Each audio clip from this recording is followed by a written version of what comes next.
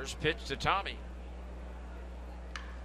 Line to right center field and deep. Puejo back, still going back. It's up there, it's out there, and it's gone.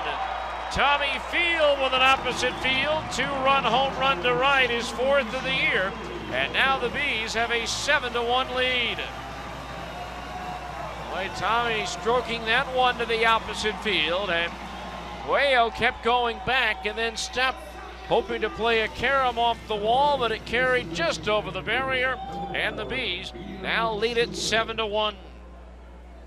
So 2 for 3 tonight for Field with 4 runs batted in.